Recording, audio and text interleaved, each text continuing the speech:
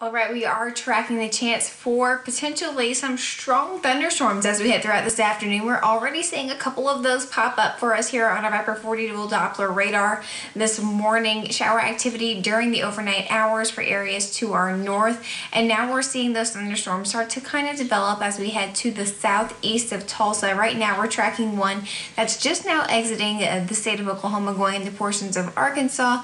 It was a pretty hefty thunderstorm impacting Tahlequah region earlier on this morning. Now just some heavy rainfall as we head into Westville, toward Barron, Sanders, and up toward Cincinnati. Now going throughout this afternoon, we are going to continue to see that threat for severe weather in the southeastern portion of the state, but that doesn't mean we can't see that here near the I-40 region as well, heading toward Fort Smith, McAllister, Ada Community.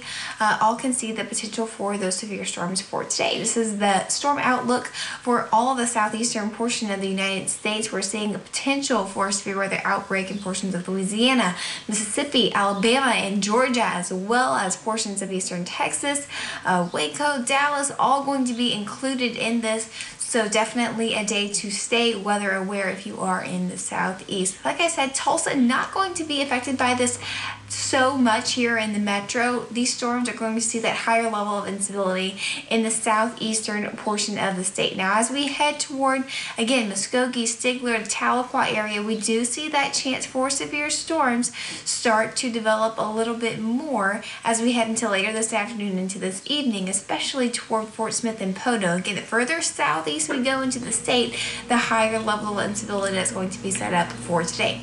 Now, as we go ahead and take a look at our conditions outside right now here in Tulsa, 57 degrees.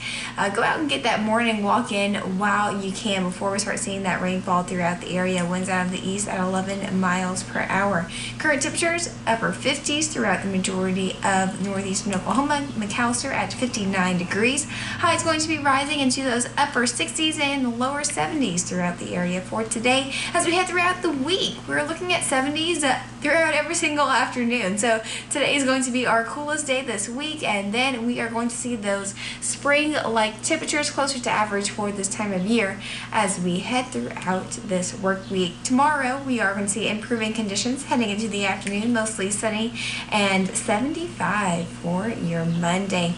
We are going to be tracking another round of showers and storms Tuesday night going into your Wednesday as another system moves through northeastern Oklahoma. So stay weather aware as we head throughout the middle of this week as well.